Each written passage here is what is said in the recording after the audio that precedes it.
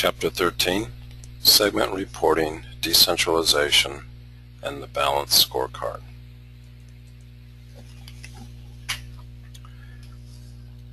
Managers in large organizations have to delegate some decisions to those who are at lower levels in the organization. So now we're going to explain how responsibility accounting systems, segmented income statements, return on investment, ROI, residual income, and the balanced scorecard measures are used to help control decentralized organizations. A decentralized organization does not confine decision-making authority to a few top executives. Rather, decision-making authority is spread throughout the organization. The advantages of decentralization are shown here. It enables top management to concentrate on strategy, higher-level decision-making, and coordinating activities. It acknowledges that lower-level managers have more detailed information about local conditions that enable them to make better operational decisions. Third, it enables lower-level managers to quickly respond to customers. It provides lower-level managers with the decision-making experience they will need when promoted to higher-level positions. And it often increases motivation, resulting in increased job satisfaction and retention, as well as improved performance. The disadvantages of decentralization are as follows. Lower-level managers may make decisions without fully understanding the big picture. There may be a lack of coordination among autonomous managers. The balanced scorecard can help reduce this problem by communicating a company's strategy throughout the organization. Lower-level managers may have objectives that differ from those of the entire organization, and this problem can be reduced by designing performance evaluation systems that motivate managers to make decisions which are in the best interest of the company. It may be difficult to effectively spread innovative ideas in a strongly decentralized organization. This problem can be reduced through the effective use of intranet systems, which enable globally dispersed employees to electronically share ideas. Responsibility accounting systems link lower-level managers' decision-making authority with accountability for the outcomes of those decisions.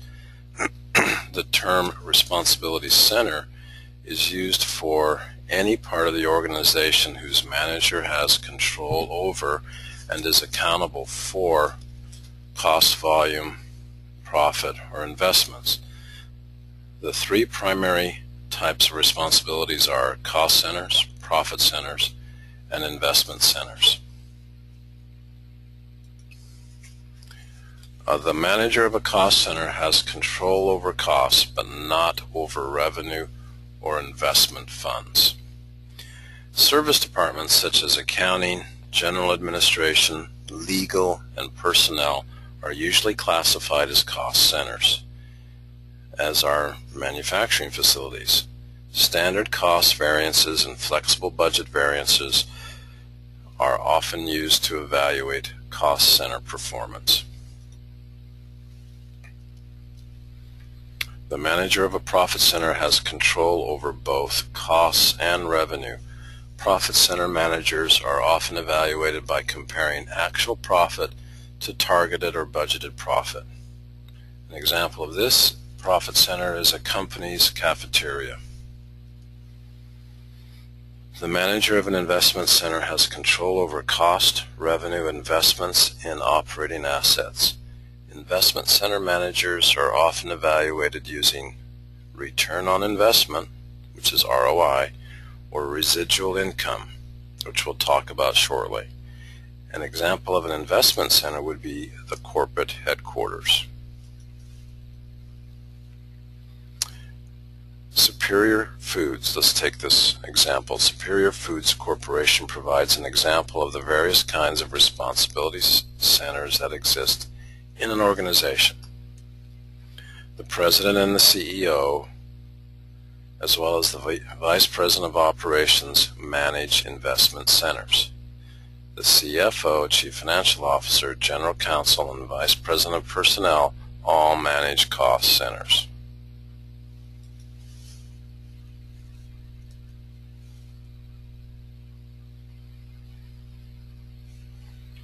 Each of the three product managers that report to the Vice President of Operations, such as salty snacks, beverages, and confections, manages a profit center. The bottling plant manager, warehouse manager, and distribution manager all manage cost centers that report to the beverages product manager. So,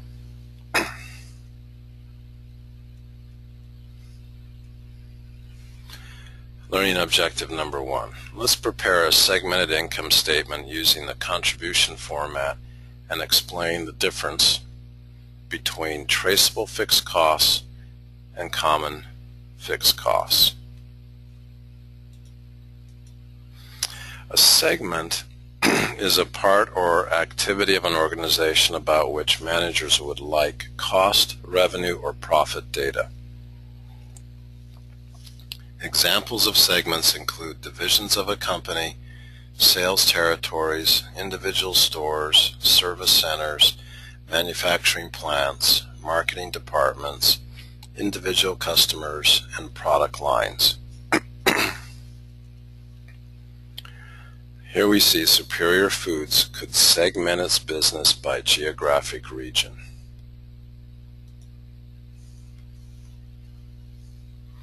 Or Superior Foods could segment its business by customer channel. In Asia, a similar example of such an operation is Dairy Farm International, which is listed on the Hong Kong Stock Exchange. Well-known brands under Dairy Farm include Cold Storage, Giant, Shop and Save, Marketplace, Guardian, Manning, 7-Eleven, GNC, Welcome, IKEA, Star Mart.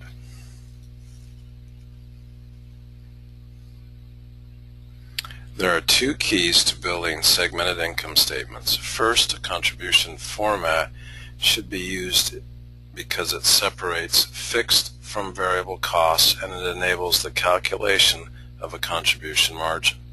The contribution margin is especially useful in decisions involving temporary uses of capacity, such as special orders. Second, traceable fixed costs should be separated from common fixed costs to enable the calculation of a segment margin. A traceable fixed cost of a segment is a fixed cost that is incurred because of the existence of the segment. If the segment were eliminated, the fixed cost would disappear. So examples of traceable fixed costs include the salary of the Fritos product manager at PepsiCo is a traceable fixed cost of the Fritos business segment of PepsiCo. Another one is the maintenance cost for the building in which Boeing 747s are assembled. This is a traceable fixed cost of the 747 business segment of Boeing. A common fixed cost is a fixed cost that supports the operations of more than one segment, but is not traceable in whole or in part to any one segment. Examples of common fixed costs include the following. The salary of the CEO of Honda Motors is a common fixed cost of various divisions of Honda Motors. The cost of heating a Carrefour or Giant hypermarket is a common fixed cost of the various departments, groceries, produce, and bakery.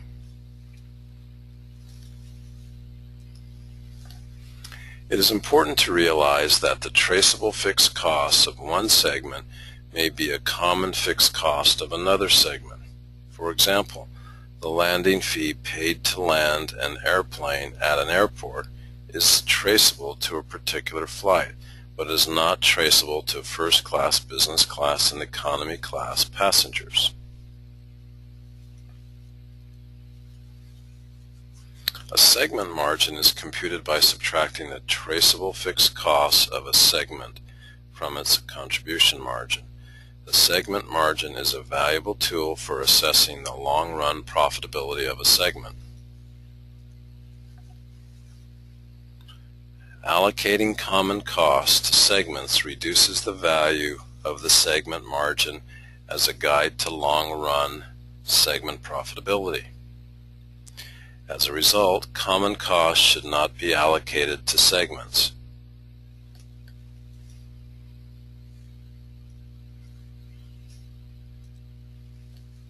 Activity-based costing can help identify how costs shared by more than one segment are traceable to individual segments. For example, assume that 3 products, a 9-inch, a 12-inch, and an 18-inch pipe, share 10,000 square feet of warehousing space, which is leased at a price of $4 per square foot.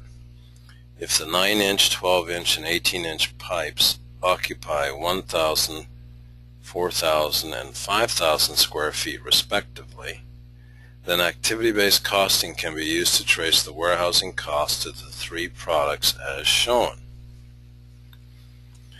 When using activity-based costs, or ABC costing, to trace fixed costs to segments, managers must still ask themselves if the traceable costs that they have identified would disappear over time if the segment disappeared.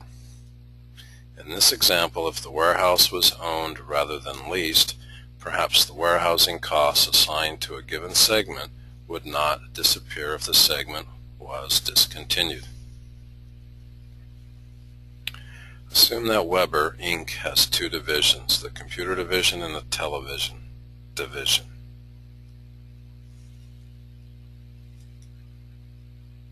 The contribution format income statement for the television division is as shown. Notice that cost of goods sold consists of the variable marketing costs, and fixed and variable costs are listed in separate sections. Also notice that contribution margin is computed by subtracting variable costs from sales, and the divisional segment margin represents the television division's contribution to overall company profits.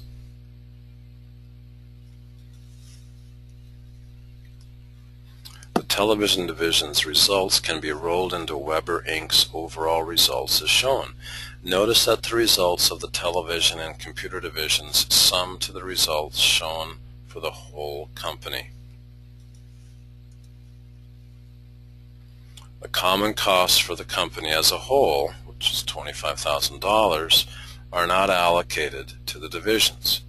Common costs are not allocated to segments because these costs would remain even if one of the divisions were eliminated. The television division's results can also be broken down into smaller segments. This enables us to see how traceable fixed costs of the television division can become common costs of smaller segments. Assume that the television division can be broken down into 2 major product lines, regular and big screen.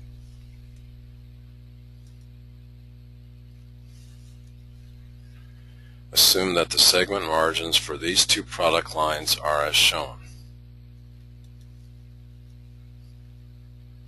Of the $90,000 of fixed costs that were previously traceable to the television division, only $80,000 is traceable to the 2 product lines, and $10,000 is a common cost. The International Financial Reporting Standards, or IFRS, and U.S. GAAP require companies to include segmented financial data in their annual reports. This ruling has implications for internal segment reporting because, in addition to some compulsory disclosure, it mandates that companies report segmented results to shareholders using the same measures to be used by the Chief Operating Decision Maker, CODM, to make decisions. Since the contribution approach to segment reporting does not comply with IFRS and GAAP, it is likely that some managers will choose to construct their segmented financial statements using the absorption cost approach to comply with IFRS and GAAP. The absorption approach hinders internal decision making because it does not distinguish between fixed and variable costs or common and traceable costs.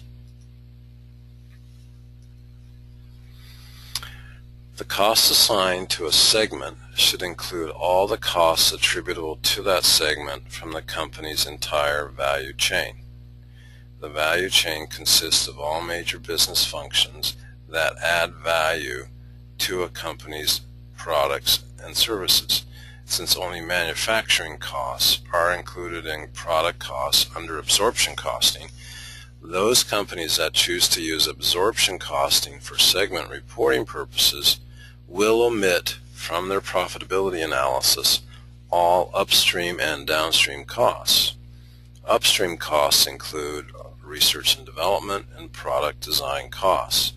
Downstream costs include marketing, distribution, and customer service costs. Although these upstream and downstream costs are not manufacturing costs, they are just as essential to determine product profitability as are manufacturing costs.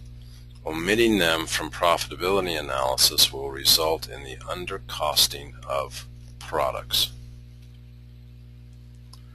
Costs that can be traced directly to specific segments of a company should not be allocated to other segments. Rather, such costs should be charged directly to the responsible segment. For example, the rent for a branch office of an insurance company should be charged directly against the branch office rather than included in the company-wide overhead pool and then spread throughout the company. Some companies allocate costs to segments using arbitrary bases. Costs should be allocated to segments for internal decision-making purposes only, when the allocation base actually drives the cost being allocated. For example, sales is frequently used to allocate selling and administrative expenses to segments. This should only be done if sales drive these expenses.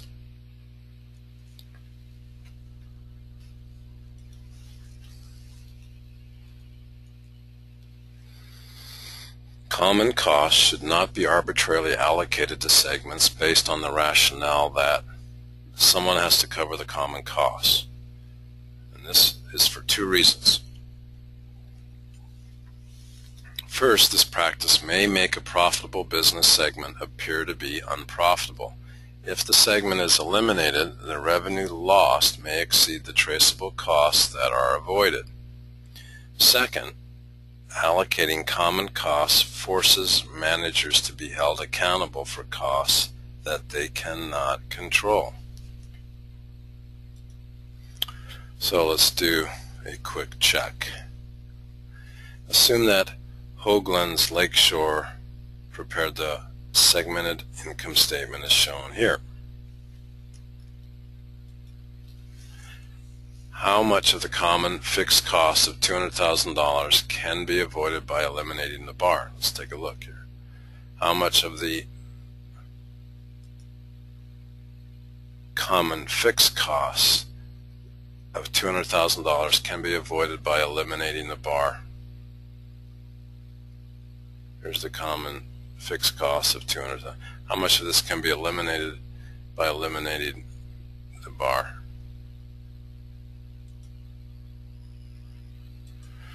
None of it. A common fixed cost cannot be eliminated by dropping one of the segments, by definition. Suppose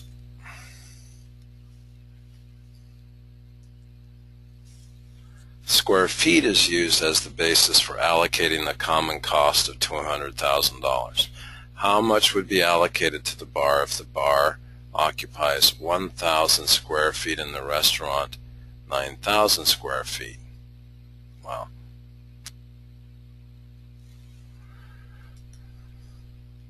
the bar would be allocated 1/10 of the cost, or $20,000.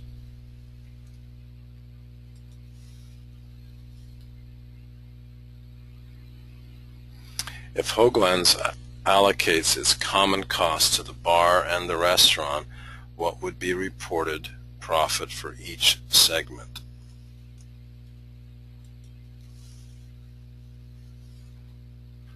Take a minute and review this slide.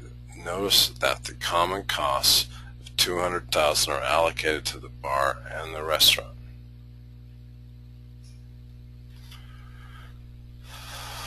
Should the bar be eliminated? Not necessarily. The profit was $44,000 before eliminating the bar. If we eliminate the bar, the profit drops to $30,000.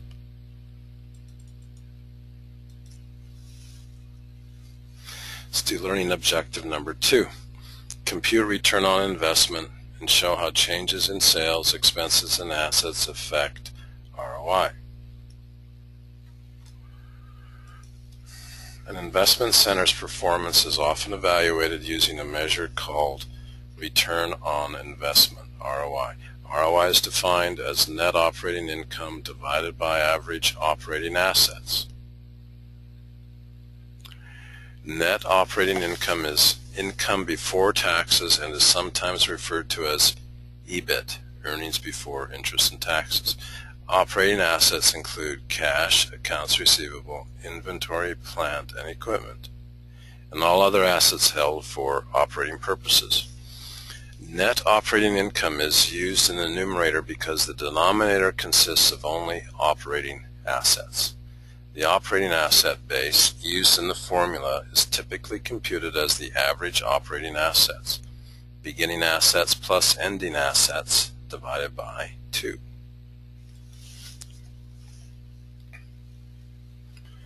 Most companies use the net book value, which is the acquisition cost less accumulated depreciation of depreciable assets, to calculate average operating assets.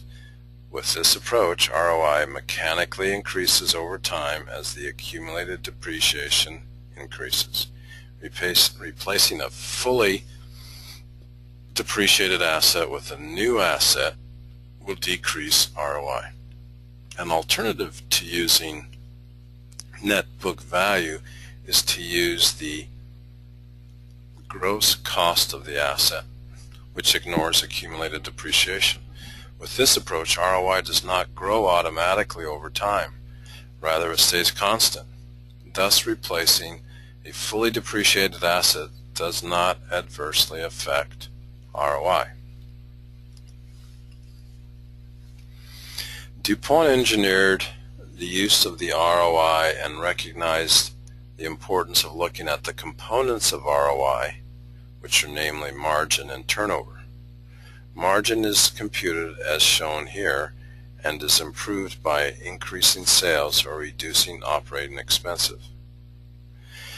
The lower of the operating expenses per dollar of sales, the higher the margin earned. Turnover is computed as shown.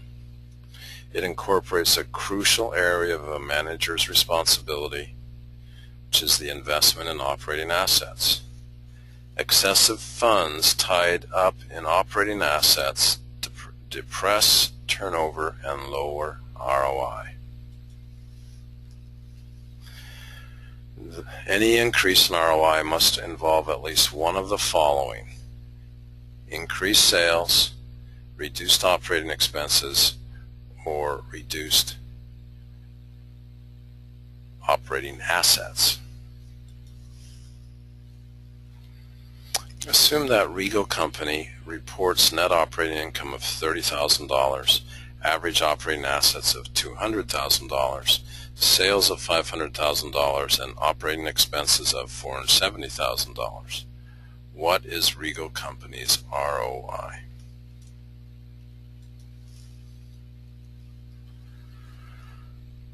Given this information, its current ROI is 15%.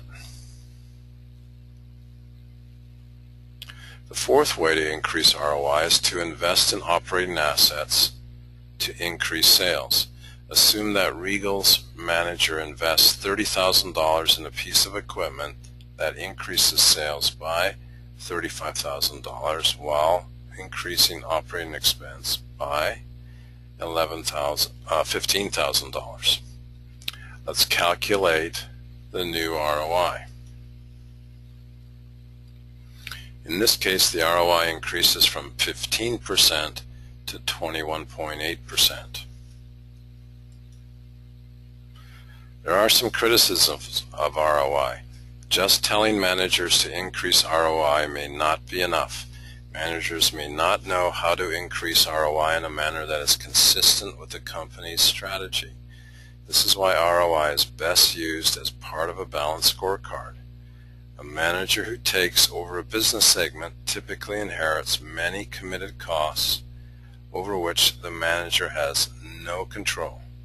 This may make it difficult to assess this manager relative to other managers. A manager who is evaluated based on ROI may reject investment opportunities that are profitable for the whole company, but that would have a negative impact on the manager's performance evaluation. Learning objective number 3. Let's compute residual income and understand its strengths and weaknesses. Residual income is the net operating income that an investment center earns above the minimum required return on its assets. Economic value added, EVA, is an adaptation of residual income. We will not distinguish between the two terms in this lecture. The equation for computing residual income is shown here. Notice that this computation differs from ROI. ROI measures net operating income earned relative to the investment in the average operating assets.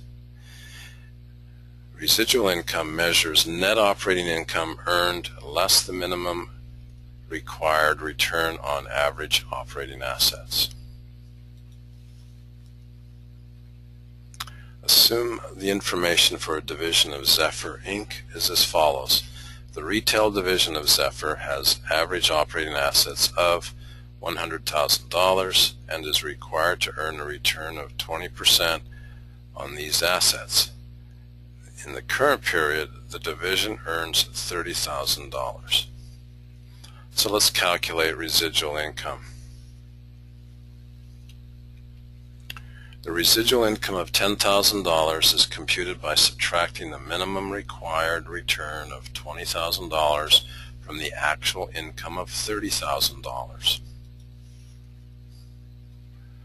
The residual income approach encourages managers to make investments that are profitable for the entire company, but that would be rejected by managers who are evaluated using the ROI formula.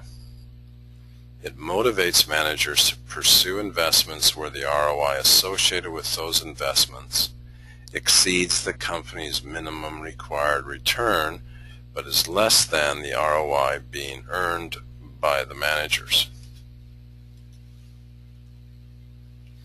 So let's check our knowledge.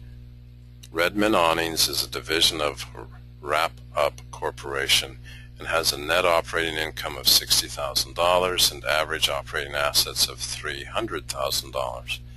The required rate of return for the company is 15%. What is the division's ROI? Well, here, Redmond Awnings has a net operating income of $60,000 and average operating assets of $300,000. The required rate of return for the company is 15%.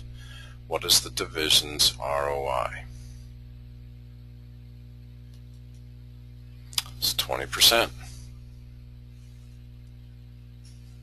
There's the solution, $60,000 divided by $300,000. If the manager of the division is evaluated based on ROI, will she want to make an investment of $100,000 that would generate additional operating income of $18,000 per year? No. She would not want to invest in this project because its return is 18%, which would reduce her division's ROI from 20% to 19.5%.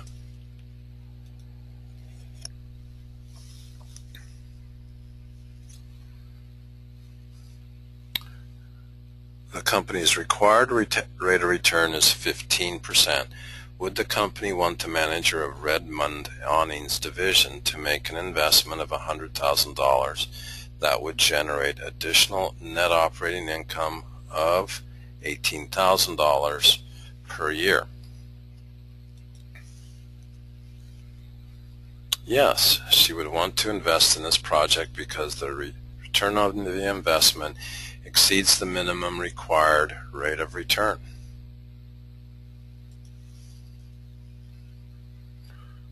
What is the division's residual income?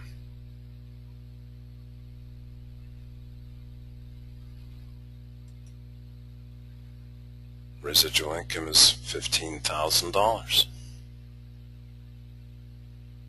$60,000 less $45,000 is $15,000. If the manager of the Redmond Awnings division is evaluated based on residual income, will she want to make an investment of $100,000 that would generate additional net operating income of $18,000 per year? Yes, she would want to invest in this project because it will increase the residual income by $3,000.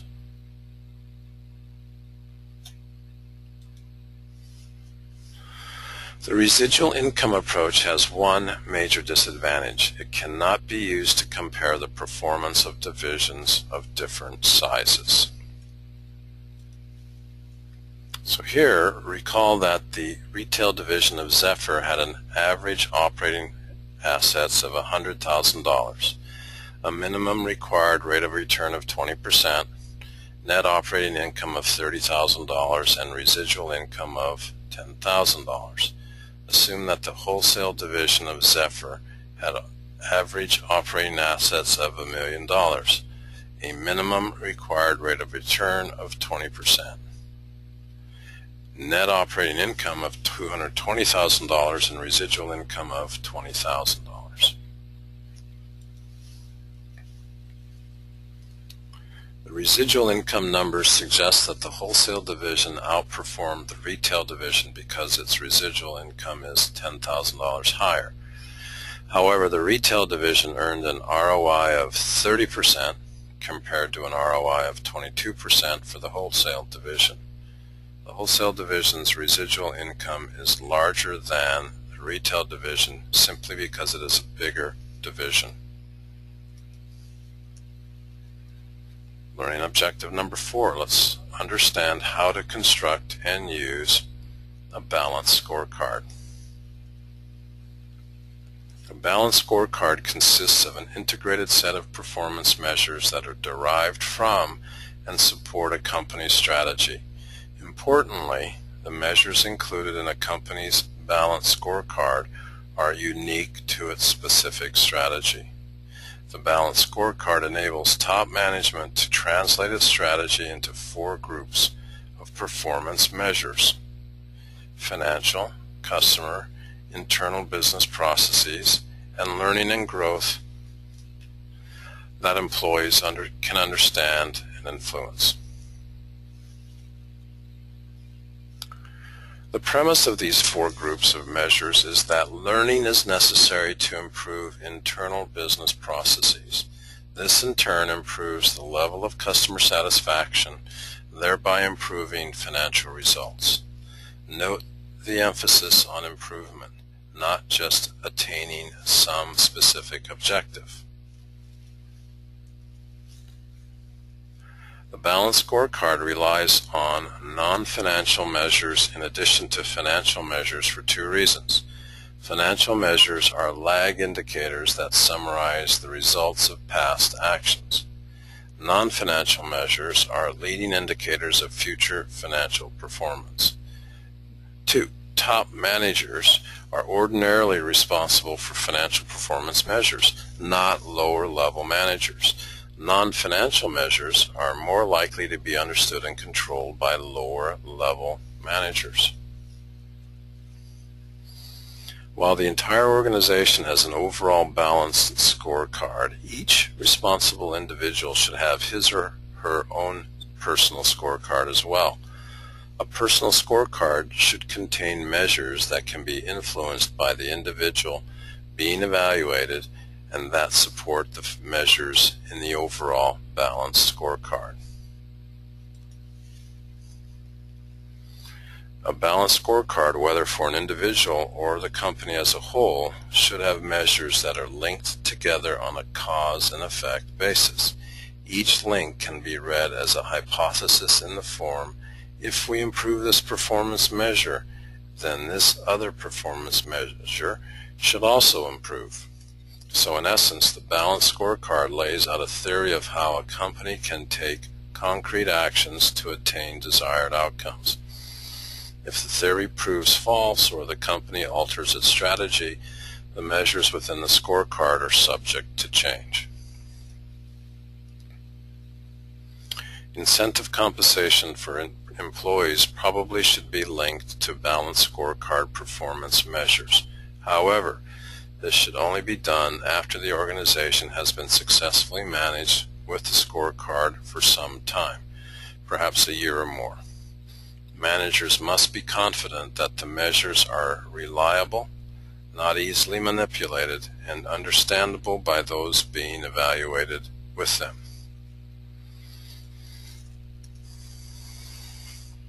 Assume that Jaguar pursues a strategy as shown here. So examples of measures that Jaguar might select with their corresponding cause and effect linkages include those shown on the next 4 slides.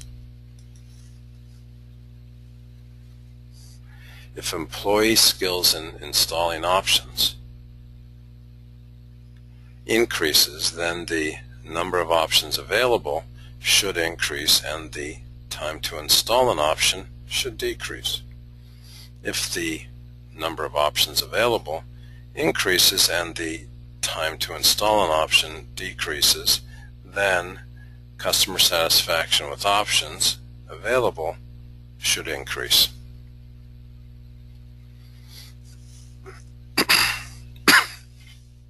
If the customer satisfaction with options available increases,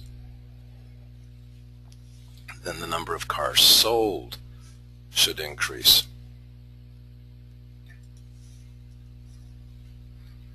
If the time to install an option decreases and the customer satisfaction with options available increases, then the contribution per car should increase. If the number of cars sold and the contribution per car increases, then the profit should increase. To derive meaningful key performance indicators for a balanced scorecard may take lots of experience, understanding of the business, and continuous feedback to do so. The limited number of key performance indicators should address mission and vision of the organization, management principles and objectives, critical success factors of the organization and operations, key objectives of the subsidiary, division, department, employee, balance of lead and lag measures. Too many KPIs may backfire as employees cannot remember and cannot focus on the key issues. So here's the summary of the measures and their purposes. Provides a mapping opportunity in the tabular format to help users to match and to ensure completeness of addressing the issues.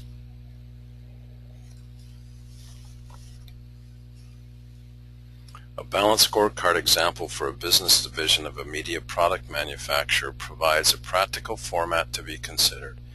Definition and measures of the KPIs, agreed targets, review frequency, and the objectives of such measures should be clearly spelled out to provide a transparent and clear communication device for the parties concerned in executing and evaluating. So let's discuss transfer pricing.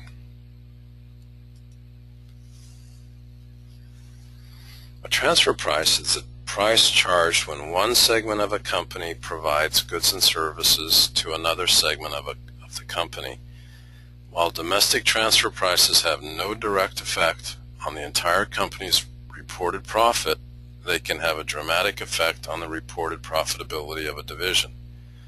The fundamental objective in setting transfer prices is to motivate managers to act in the best interests of the overall company. Suboptimization occurs when managers do not act in the best interests of the overall company or even their own divisions. There are three primary approaches to setting transfer prices, namely negotiated transfer prices, transfers at the cost to the selling division, and transfers at market price. So, learning objective number 5, let's determine the range, if any, within which a negotiated transfer price should fall. A negotiated transfer price results from discussions between the selling and buying divisions. Negotiated transfer prices have two advantages. First, they preserve the autonomy of the divisions, which is consistent with the spirit of decentralization. The managers negotiating the transfer price are likely to have much better information about the potential costs and benefits of the transfer than others in the company. Second, the range of acceptable transfer prices is the range of transfer prices within which the profits of both divisions participating in the transfer would increase. The lower limit is determined by the selling division. The upper limit is determined by the buying division. Assume the information is shown here with respect to West Coast Plantations and Grocery Mart, where both companies are owned by Grocery Storehouse. The selling division's, the West Coast Plantations, lowest acceptable transfer price is calculated as shown. The buying division's, Grocery Mart, is the highest acceptable transfer price is calculated as shown. If Grocery Mart had no outside supplier for navel oranges, then its highest acceptable transfer price would be equal to the amount it expects to earn by selling the navel oranges net of its own expenses. So let's calculate the lowest and highest acceptable transfer prices under these three scenarios. If West Coast Plantations has sufficient idle capacity, say 3,000 crates, to satisfy Grocery Mart's demands, which is 1,000 crates without sacrificing sales to other customers, then the lowest and the highest possible transfer prices will be computed as follows. The lowest acceptable transfer price is determined by the seller is $10. The highest acceptable transfer price as determined by the buyer is $20. Therefore, the range of acceptable transfer prices is $10 to $20.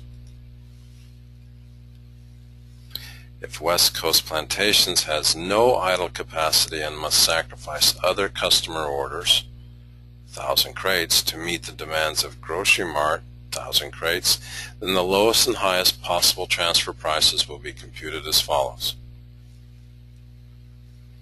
The lowest acceptable transfer price, as determined by the seller, is $25, and the highest acceptable transfer price, as determined by the buyer, is $20. Therefore, there is no range of acceptable transfer prices. This is a desirable outcome for Grocery Storehouse because it would be illogical to give up sales of $25 to save costs of $20. If West Coast Plantation has some idle capacity, say 500 crates, and must sacrifice other customer orders, 500 crates, to meet the demands of Grocery Mart, 1,000 crates, then the lowest and highest possible transfer prices will be computed as follows. The lowest acceptable transfer price as determined by the seller is $17.50. The highest acceptable transfer price as determined by the buyer is $20. Therefore, the range of acceptable transfer prices is $17.50 to $20.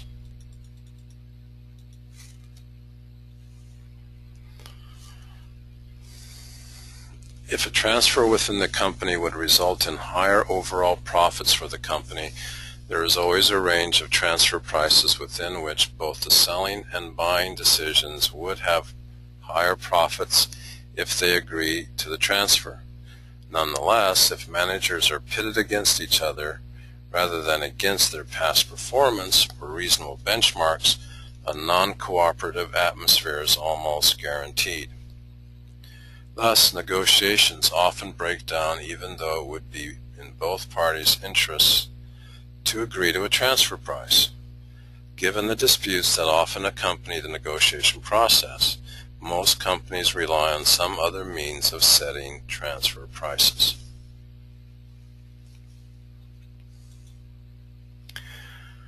Many companies set transfer prices at either the variable cost or full absorption cost incurred by the selling division. The drawbacks of this approach include using full cost as a transfer price can lead to some optimization because it does not distinguish between variable costs, which may be relevant to the transfer pricing decision, and fixed costs, which may be irrelevant. If cost is used as a transfer price, the selling division will never show a profit on any internal transfer. The only division that shows a profit is the division that makes the final sale to an outside party. Third, the cost-based transfer prices do not provide incentives to control costs. If the actual costs of one division are passed on to the next, there is little incentive for anyone to work on reducing costs. A market price, which is the price charged for an item on the open market, is often regarded as the best approach to the transfer pricing problem. It works best when the product or service is sold in its present form to outside customers and the selling division has no idle capacity.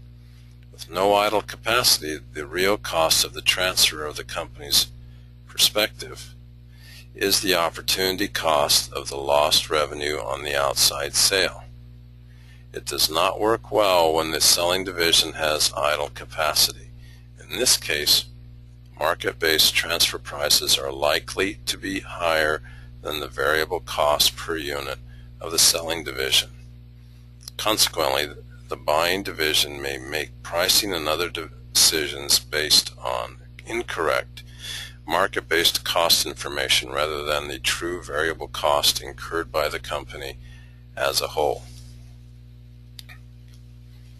The principle of decentralization suggests that companies should grant managers autonomy to set transfer prices and to decide whether to sell internally or externally. While subordinate managers may occasionally make suboptimal decisions, top managers should allow their subordinates to control their own destiny, even to the extent of granting subordinate managers the right to make mistakes.